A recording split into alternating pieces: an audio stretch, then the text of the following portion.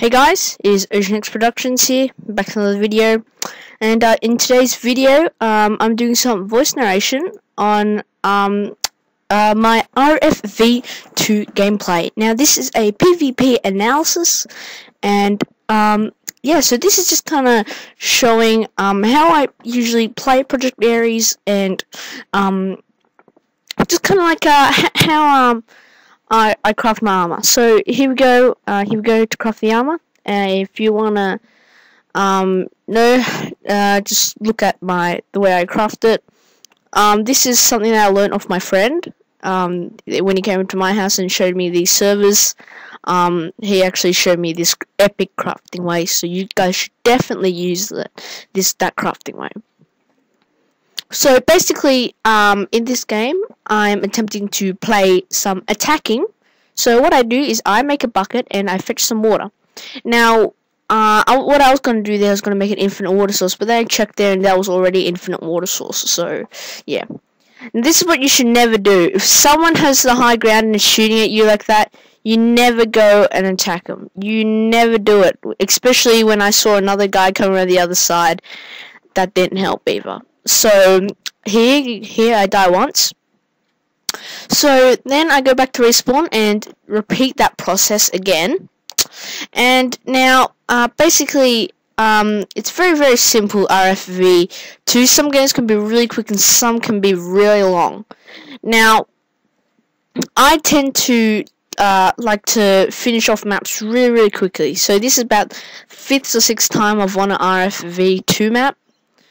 So yeah, so same way I'm making the armor, 4 at the top left, and I will make my bucket first this time, then 4 at the top left, 4 at the middle left, 2 on the 2 bottom sides, and then 4, and then the chest plate, and then the 2 for the leggings, and all your other kind of accessories. So now I head back down, and I will shortly go get a bucket of water from what I can remember, because I recorded this about like 5 minutes ago. So here you go. This time I collect my water, and now what I tend to do is I like to be a rusher. Like, I consider myself an okay rusher. Like, I don't.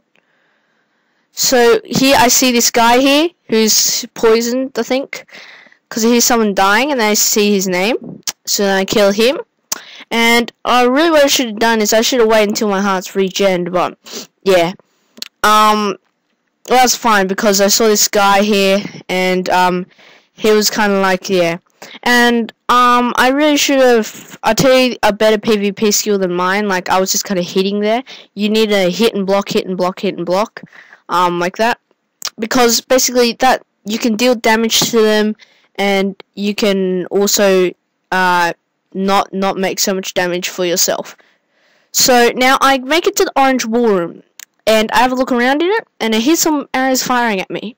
So when I went in there, so I go grab a diamond chest plate, and shortly I'll go grab the golden apples, and then I'll go grab the pretty good bow. I'll go grab the bow.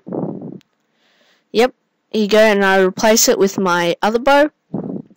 And then I go up to pick up the orange wool.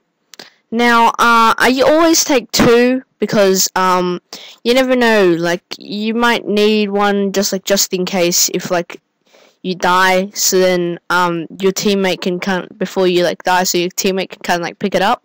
And here I see some arrows firing at me, and then I see a blue guy, but then I see a couple more red guys, and I'm like, oh jeez, I'm pretty safe. And then I see in chat, someone from my team's supposed to lime wool, and I'm like, because I've got the orange wool, so I'm like, success, win-win. So I go and I quickly go scale up here, and I'm home free, and then I see a blue guy, and then I see him getting attacked, and I see him die, and then I decide to go back into my spawn area and yeah, place the wool, and I see the lime wool there, and I'm like, yeah, that's it, GG. So guys, hope you have enjoyed this video. Until next time, yeah, so there's a lot of stuff going on here.